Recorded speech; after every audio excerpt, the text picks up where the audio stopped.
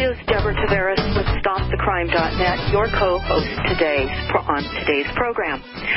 I want to talk to you further about the Genocide Treaty. This is imperative, and it's built and based upon the fundamental understanding that we do not have a government.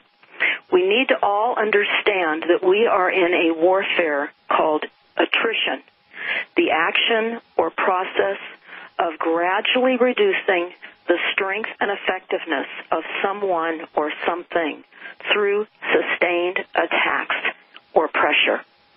That's what we are all confronting now with the weaponized weather assaults all over the world. And we are going to get into more of that after I continue with the Genocide Treaty. So the Genocide Treaty allows for a government to kill an entire race of people. Only a government, when its troops invade other nations, can attempt to destroy an entire race outside of its borders. Only a nation can blot out a race. On December 11th of 1946, the United Nations General Assembly voted unanimously to declare genocide as a crime under international law. And nearly a year later, on December 9th of 1947, the same assembly unanimously adopted what is known as the Genocide Treaty. Because of the obvious omissions and inherent dangers in that treaty, the United States did not ratify that treaty for decades afterwards. And finally, 40 years later, under immense political pressure from various sources, the United States approved it on February 9th of 1988. And nearly 8 months later, on October 14th of 1988, the Senate gave final approval to the treaty as they enacted certain legislation which would impose extremely heavy penalties to those found guilty of violating the treaty. The Genocide Treaty is also called the Genocide Convention, and it was signed by President Reagan on November 11th. And on December 9th, 1988, the treaty was ratified by the United States of America and became an important law of the land. When it was formally filed by the representative of the United States President at the United Nations headquarters in Lake Success, New York, in an official ceremony before all the delegates of the General Assembly Hall, the document was handed to the Secretary General of the United Nations. Therefore, the United States approved the Genocide Treaty on October 14th of 1988. It's now on the statute books of 96 different nations on the planet. The Genocide Treaty has become the first worldwide man-made plan in the history of mankind. Here is a definition of genocide: the deliberate and methodical annihilation of a national or racial group, the systematic killing of a whole group of people in a nation. Genocide means the physical dismemberment and liquidation of people on large scales, an attempt by those who rule to achieve the total elimination of a subject of people.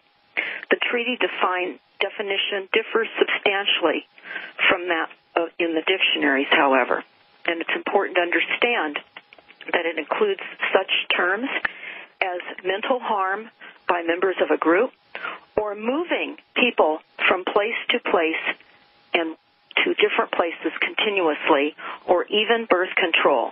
So here I want to add something. The weaponized weather assaults globally on all of us is causing mass relocation of people who are not able to return to their homes. And I'm going to talk about that in a bit on how this is affecting Northern California in Sonoma County, because it is absolutely horrific what we see going on here that is all part of the displacement and the disconnect of our families. It's shattering our unity, and we must stay together. So continuing on with the Genocide Treaty itself has such a vague wording that leading American attorneys have declared it to be dangerous. The Genocide Convention, or Genocide Treaty, is such a vague and dangerous treaty that to cure its imperfections would require changes so substantial that they would have to be regarded as amendments requiring renegotiation of the convention by the United States and United Nations itself. And this is per Charles Rice, professor of law, as quoted in the Congressional Record, February 13th of 1986, Senate Bill 1288. It goes on. Many of its terms are shrouded in uncertainty, says Senator Strom Thurmond of North Carolina. And there was a Senate debate on October 10th of 1984 in the Congressional Record. And it is important to know the Genocide Treaty is a statute which forbids or requires the doing of an act in terms so vague that man of common intelligence must necessarily guess at its meaning and differ as to its application. This violates the first essential due process of law. And this is its effect on our legal system and the American Bar Journal of 1949. It has been challenged and queried for decades. And again, the United States held out from becoming a member for 40 years. The Genocide Treaty, also known as the Genocide Convention, threatens U.S. constitutional sovereignty. Again, this is where it's important to understand we don't have constitutional sovereignty. Again, because the United Nations Constitution declares that intentional treaties made by America take precedence above and are more important than the internal laws of a nation. I'm going to repeat that. The Genocide Treaty is more important than any internal laws of any nation. This is a global genocide treaty. It ran afoul of conservative objections that it threatened U.S. sovereignty and constitutional objections. And this was written in the Washington Post, February the 20th of 1986, on page A27. Again, we're going to post this treaty so you'll see it. No treaty signed by the United States government has ever been found unconstitutional by its Supreme Court or any lower court for that matter. I'm going to add this. We do not have a judiciary system that serves us. It is all part of the corporate arrangement to help further the Genocide Treaty and all of the ills that are besetting all of us globally. So it goes on to tell us that genocide is being carried on by political groups and political governments all around the world. And for 37 years plus, the Convention Treaty met with considerable opposition. They go on to say that various opponents were concerned that the Convention would supersede the U.S. Constitution. Well, it has. We don't have a Constitution in effect. That's what I'm telling you now. They go on to say acts against political groups were not made criminal offenses.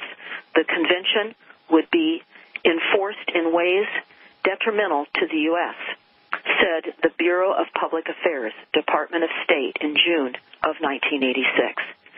Going on to say, the Union of the Soviet Socialist Republics signed the Genocide Treaty on December 16th of 1949. The Soviet Union regularly imprisons Christians in Russia and its satellite countries. This treaty was quickly signed by the very nations that are practicing genocide on a day-to-day basis. They signed it because its wording could not include their own governments.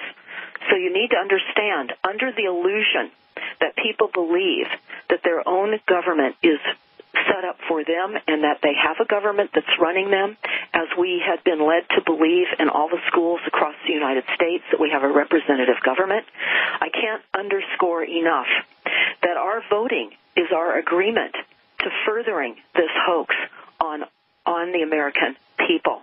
When we vote, we are under the illusion that our votes matter. we have actors in place in political levels that appear to look like a functioning government. And, of course, it's not. The treaty was quickly signed by the very nations that are practicing genocide on day-to-day basis. Again, a list of the signatures of the Genocide Treaty reveals that it includes the leading practitioners of post-World War II genocide. And those that have signed this are from Albania, Bulgaria, Red China, Cuba, Czechoslovakia, Vietnam, and the Soviet Union, and more. No American citizen or resident alien, legal or otherwise, is excluded from the sweep of this article in this treaty. As for the enumerated crimes, killing of the group does not allow for any legal defense. This is why there is no admission to the chemtrailing and all the poisons and toxins and viruses that are being spread on us. This is why there is no recourse for the vaccination program. I want to add at this point that it's important to understand with the 5G network coming in that dormant viruses that we have been vaccinated with, or at least those that have chosen to be vaccinated with, will be activated by frequencies.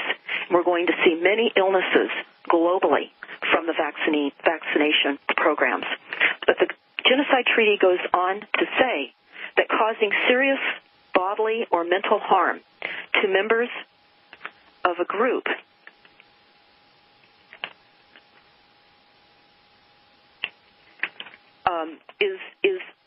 is okay. It's okay.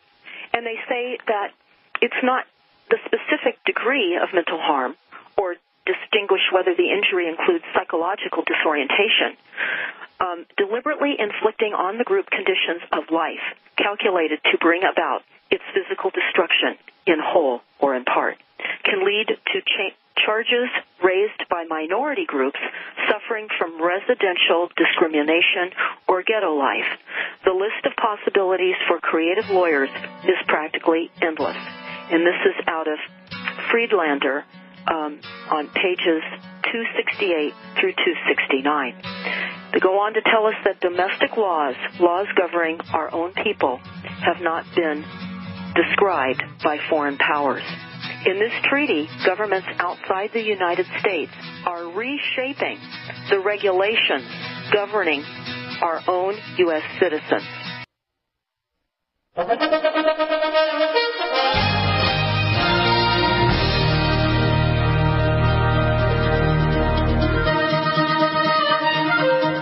Welcome back. This is Deborah Tavares with StopTheCrime.net. I have been talking about the Genocide Treaty that the United States signed in 1988. And I want everybody to hear the conclusion of this treaty. Domestic laws governing our own people in the United States have been decided on by foreign powers. In this treaty, governments outside the United States are reshaping the statutory rules and regulations governing all U.S. citizens. For the first time in our nation's history, a treaty has been used to invade an area of domestic law. Again, we do not have domestic law in the United States for the United States citizens. We are the enemy. According to Senate Report 93549, these are my words, and these are my research.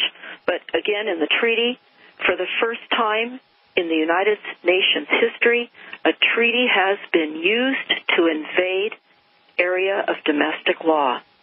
We are letting foreigners make our laws for us, the laws that will decide which of our people will be imprisoned and for what crimes. Again, although the commonly called Genocide Treaty, technically it is a convention and not a treaty. A treaty is a bilateral agreement between two nations. A convention is a multilateral agreement between many nations, in this case, most of those on the planet. So I'm going to go into why our environment is weaponized and what is happening with the depopulation plans. And, of course, we've been told in many articles through the years, the Georgia Guidestones and more, but I'm going to read just a couple to you now that were told to us by Dr. Henry Kissinger, the former U.S. Secretary of State. He says depopulation should be the highest priority of foreign policy towards the third world because the U.S. economy will require increasing amounts of minerals from abroad, especially from less developed countries. I want to add one thing. Rothschild and Rockefeller are targeting the United States. This is their mission for 2018, their plan to restructure North America through the resilient policies that we're seeing unfold rapidly in Northern California. And I'm going to speak to that on other radio shows and cover it solely. But I will tell you what Rockefeller is saying. Whatever the price of the Chinese Revolution, 78 million dead, it was obviously succeeded. It has obviously succeeded in producing a more efficient and dedicated administration, but also in fostering high moral and community purpose. The social experiment under Chairman Mao's leadership is one of the most important and successful in human history. This is for David Rockefeller, banker and honorary director of the Council of Foreign Relations, honorary chairman of the Bilderberg Group, and founder of the Trilateral Commission, and member of Bohemian Grove. Bohemian Grove is here in Northern California. We see the private jets fly in every year when they meet, and they are conducting and creating genocide programs. We're going to talk about the many ways in which genocide is occurring and some of the solutions. This is most important. This information is absolutely not intended to scare you. I know it's scary. But by knowing this information, we can choose solutions that will help fend off these assaults as best possible. So I want to continue on with what we have been told over and over again, that the world population needs to be reduced by 50%. The elderly are useless eaters, and that is Henry Kissinger.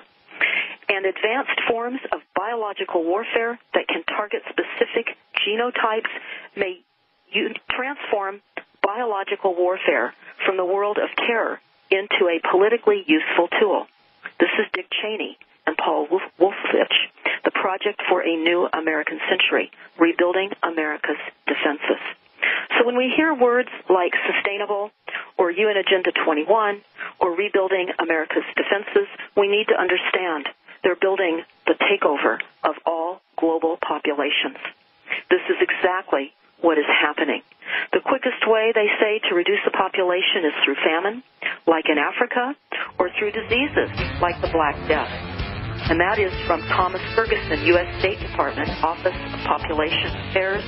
And we're going to continue with this conversation on the other side of the break.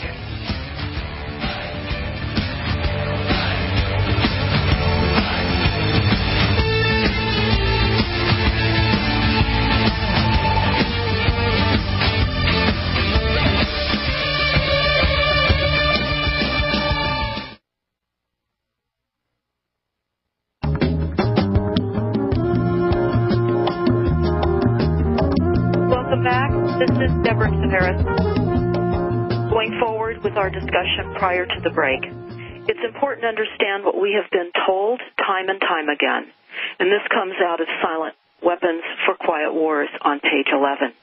They tell us that since energy is the key to all activity on the face of the planet, it follows that in order to attain a monopoly of energy, raw materials, goods, and services, and to establish a world system of slave labor, it is necessary to have a first strike capability in the field of economics. They go on to tell us that in order to maintain our position, they're talking about the elites, Rothschild, Rockefeller, the military, etc. In order for them to maintain their position, it is necessary that they have absolute first knowledge of the science of control over all economic factors and the first experience at engineering the world economy. In order to achieve such a sovereignty for them, they must at least achieve this one end, that the public will not make either the logical or mathematical connection between economics and the other energy sciences or learn to apply such knowledge. And they're allowing us to know this, and this is important. They're telling us that it will only be a matter of time before the new breed of private programmer economists will catch on to the far-reaching implications of the work that begun at Harvard in 1948. The speed with which they can communicate their warning to the public will largely depend upon how effective they have been at controlling the media, subverting our education, and keeping the public distracted with matters of no real importance. I want to read from a newspaper that my husband and I picked up when we were in Russia this year, actually in 2017. This paper is interesting because it's the same game that's being played here in the United States. And this is May is saying and accusing the EU of election interference. And May is the UK Prime Minister, Theresa May. She speaks at Downing Street after visiting Queen Elizabeth to receive formal assent to hold a general election in June. Again, the headline says that she accuses the EU of election interference. This is a game that's being played everywhere. You're hearing all of this infighting between election interference and in the United States right now. This is a game. This is a distraction. It is intended to distract us all and keep us psychologically programmed into the idea that we have a government at all. So I want to continue on.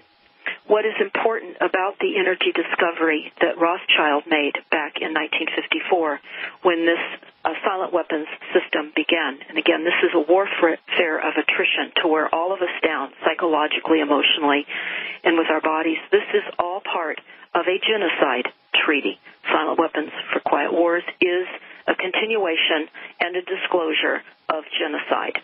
And what Rothschild discovered was the basic principle of power, influence, and control over people as applied to economics. That principle is, when you assume the appearance of power, people soon give it to you.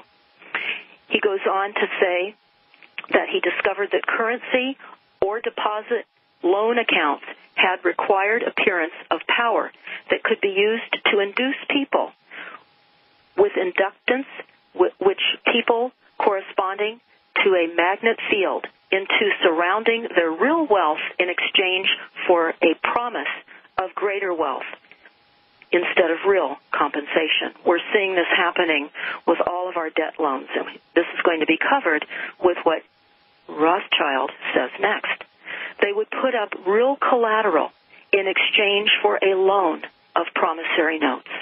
He found that he could issue more notes than he had been backing for, so long as he had someone's stock of gold as a persuader to show his customers.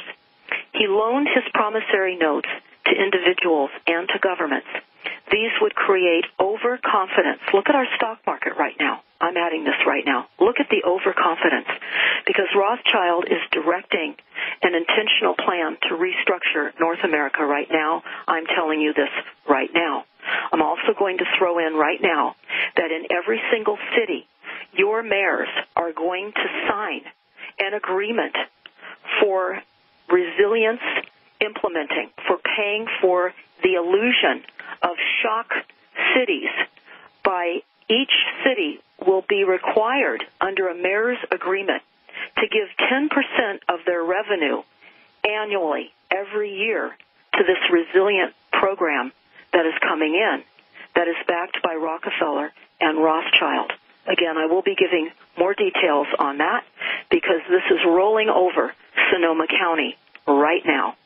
But he goes on to tell us that he would make money scarce and tighten control of the system and collect the collateral through the obligation of contracts. The cycle was repeated again and again. These pressures could be used to ignite war. Then he would control the availability of currency to determine who would win the war. That government which agreed to give him control of its economic system got his support. Now remember, the United States signed on to the Genocide Treaty.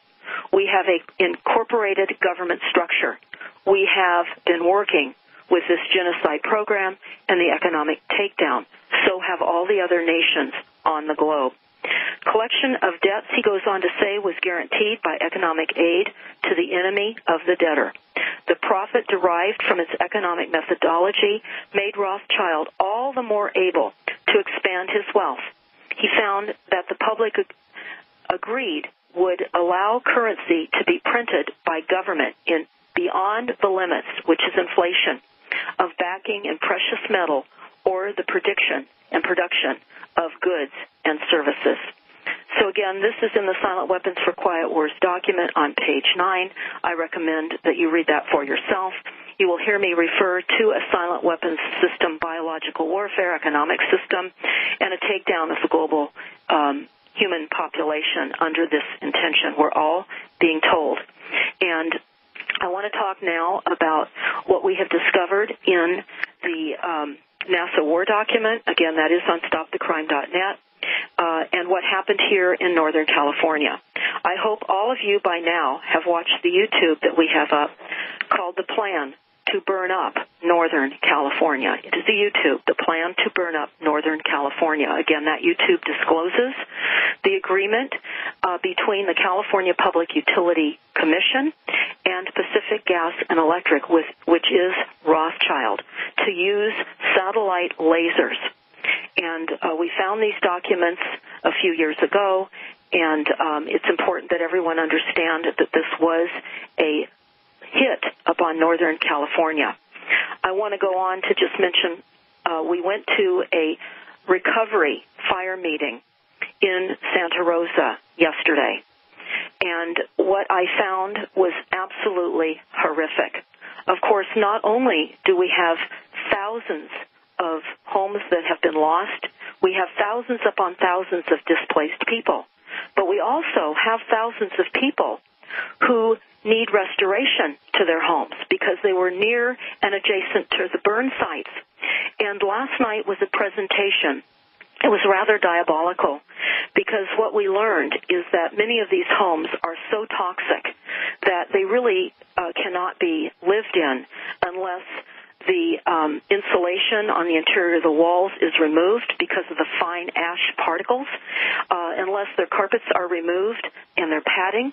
Oftentimes subfloors need to be removed. In Northern California, the predominant exterior material application is wood siding, and it is penetrable, and many vinyl windows melted that were near the burn areas. Also, even if the home survived the initial appearance of survivability, their electronics are compromised because of the fine dust particles, the coils on the refrigerators. All of the electronics that are built in clean rooms have been compromised. This is a horrific reality for those survivors that believe they've survived. They're literally being returned into their toxic homes by the insurance agents and agencies because the insurance is all run by Rothschild and Rockefeller and the bankers.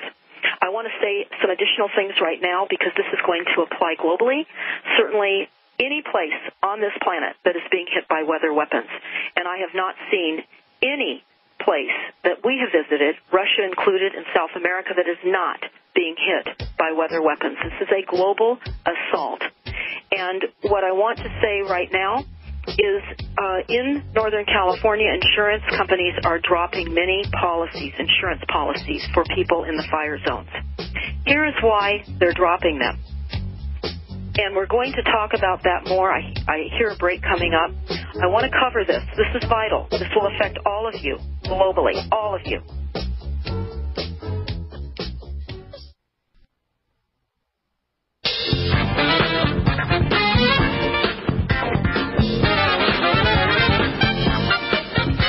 welcome back. I was talking about insurance policies here in Northern California.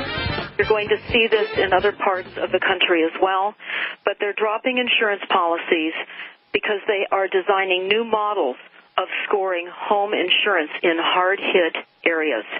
They're also developing the exclusion of policies if there are dead trees. Now, we know that the intentional killing of our forests with the overhead aerial spraying has, of course, increased dead trees throughout the globe.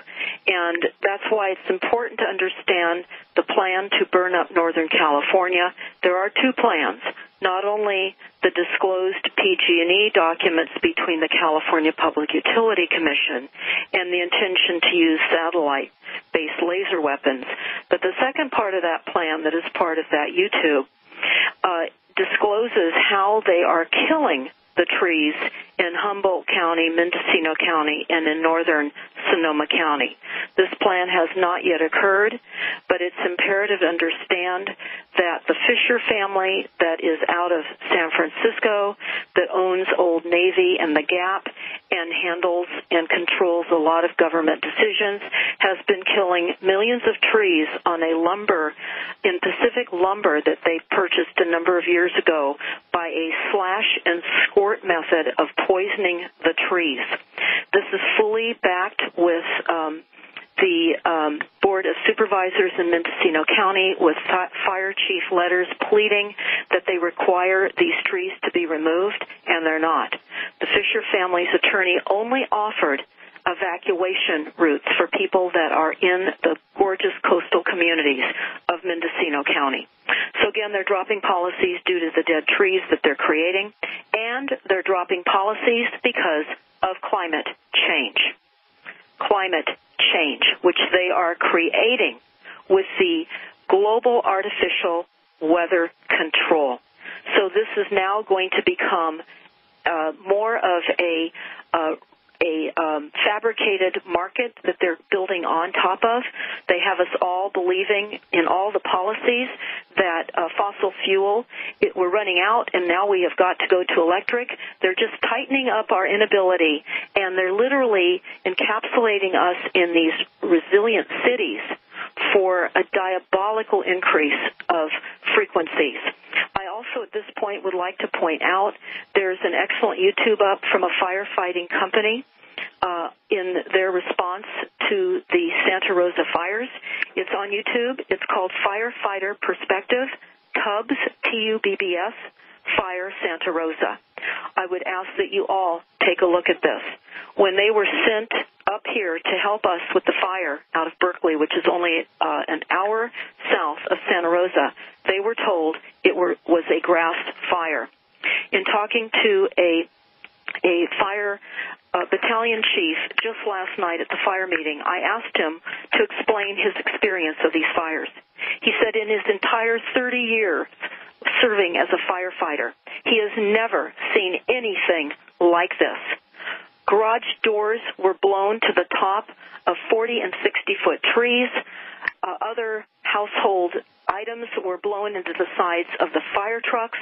He said it looked like a water flowing, but it was fire. It was ash and soot. And he had never seen anything like that. He said he felt hopeless and powerless. They could not stop it, and he had never seen anything like this ever before. We went on to ask him what happened on Fountain Grove. That's the area above the Hilton Hotel that you may have all heard burned.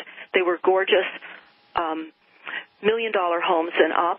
The fire hydrants were not operative. When the beginnings of the fire started on the evening of October 8th of 2017, much of the communication went down. The firefighting were really limited and disabled because of the burning of cell phone towers. A lot of the cell phones were not operative. The emergency response system was taken down in many instances. People were getting Nexels, which were wireless alerts in areas of approaching fires, but those that were burning were not getting any information at all. It is utterly amazing that there was not a larger loss of life. To date, about 44 people lost their lives in this intentional hit by these directed energy weapons. But there are plans for Northern California as a result of these weapons, and there are plans in your city, wherever you've been hit by weaponized weather events as well. And we're going to go over that again on a later show because I want to go over more of what is happening here in Santa Rosa, Northern California. It's important to understand that all of the homeowners still must pay their mortgages, must pay their property taxes. They are being prorated based on when the fires burn down their homes, but they also must pay for their insurance. If their insurance cancels, it is likely they will not be able to get new coverage. So what we see happening now, and I will keep you posted on this, is what they're planning for those areas. They're excluding people on those areas. They're highly toxic to begin with, but without the ability for people to have insurance, their property values will slide. There will be people that will be able to pay for cash for rebuilding and potentially not have to have coverage, not advised, of course. But the lawsuit that the attorneys are putting together now against Pacific Gas and Electric is for recovery of lost property values because of the lack and ability to get insurance. But I must tell you this.